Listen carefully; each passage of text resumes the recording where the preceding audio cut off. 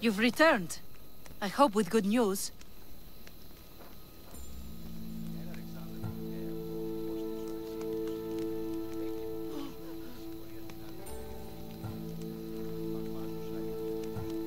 Before we get serious, how about we finally have some fun? I appreciate your help, but I'm not sure.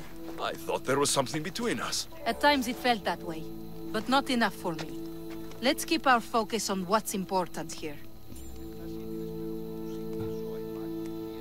You've hired other mercenaries. Oh, just for odd jobs here and there.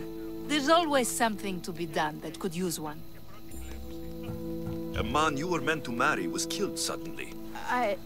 He was probably killed by the same people who want to kill me.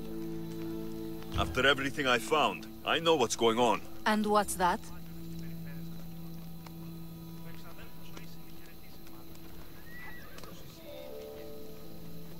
You don't deserve any of this. You're only trying to live your life. Of course I am. I've done nothing wrong. I just want to have a healthy father, and to start my journey.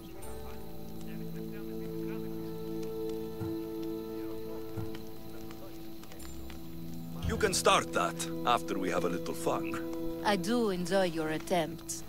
Tell me, what is it that's meant to make me swoon this time?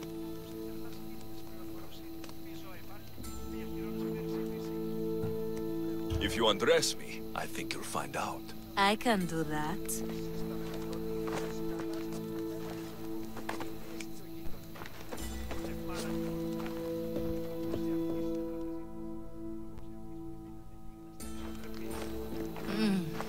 That was enough to make me swoon.